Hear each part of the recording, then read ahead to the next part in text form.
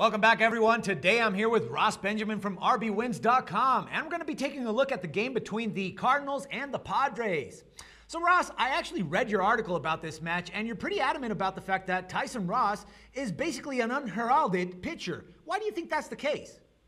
If you look at his performance line this season, I don't think a lot of people realize the impressive numbers he's put up, Dex. In 22 starts on the year, this guy has an excellent 2.65 ERA, and only 5 of those 22 starts have gone over the total.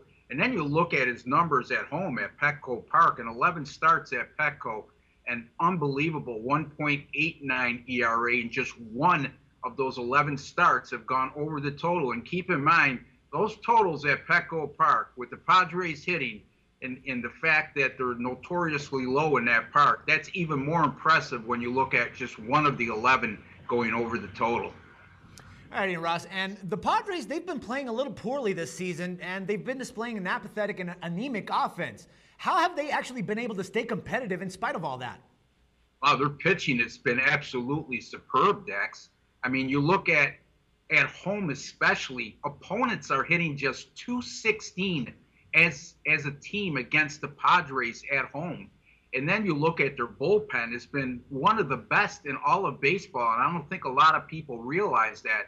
The Padres bullpen staff ERA is an excellent 2.62, and they've converted a rare 86.7% of their save opportunities, and that's kept them somewhat competitive.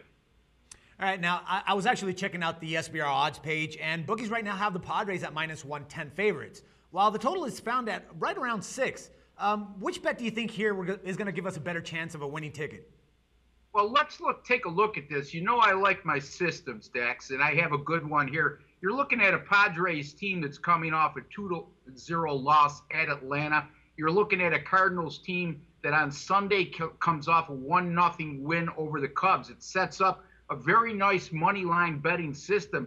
Anytime you have a home team on the money line between +125 and -125, they're coming off a loss of 2 or less runs, and they're facing an opponent that scored 1 run or less in their previous game. They've gone 62-31. That's 66.7% against the money line over the last 5 seasons. I'm going to take the San Diego Padres -110 over the Cardinals. All right, man. That sounds like a plan, and it sounds like a sure lock on that one. Thank you very much, Ross, and I hope to have you back very soon. Look forward to it. All right. Sportsbookreview.com. This is Dax Floyd.